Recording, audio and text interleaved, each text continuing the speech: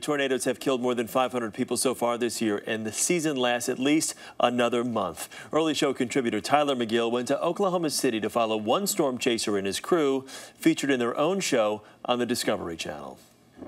When an EF5 tornado devastated Joplin, Missouri last Sunday, some of the most dramatic images were captured by storm chasers, people who make a living filming tornadoes and gathering information about these forces of nature. Look at that. Joel, that's happening. See? We got to get east immediately, actually. From April to June, Reed Timmer and his team from tornadovideos.net monitor radar and crisscross the country chasing weather systems to gather data about these towering storms. I think you really have to be passionate and almost obsessed with tornadoes and meteorology to be a storm chaser and to do it for a living. Most storm chasers film from afar, but Reed and his team put themselves directly into the path of oncoming storms, using their specifically outfitted half-ton car they christened the Dominator 2. I've been going to school for the last 13 years, trying to build a foundation so I could better understand tornadoes. And the final piece of the puzzle was this armored tank. Seats are limited inside the vehicle, but they invited us to join them as they track storms in Oklahoma. We followed the Dominator 2, a medical van, and the rest of their crew as they spent the day tracking twisters.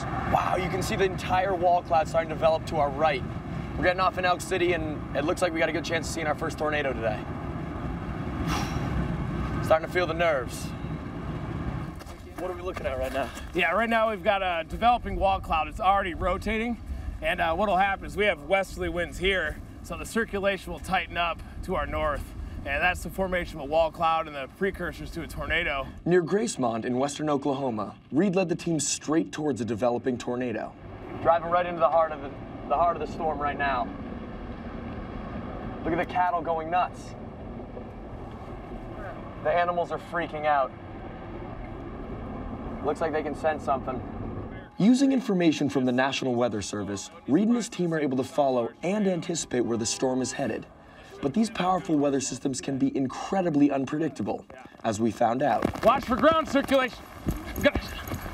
They said the tornado's gonna drop right here. We gotta go. We gotta go. We gotta go, we gotta go. Wow, first tornado just touched down right to our left. Reed's work is providing valuable information about these natural forces of destruction. It's a dangerous, life-threatening profession that could save lives in the future. It's very motivating to continue to call in those reports and continue our research to better understand these tornadoes, to eventually increase warning lead times. If we could stop the tornadoes, we would. But all we can do now is try to better understand them and call in those warnings and try to keep those people safe. Tyler McGill, CBS News. Dangerous work. Got to be a professional.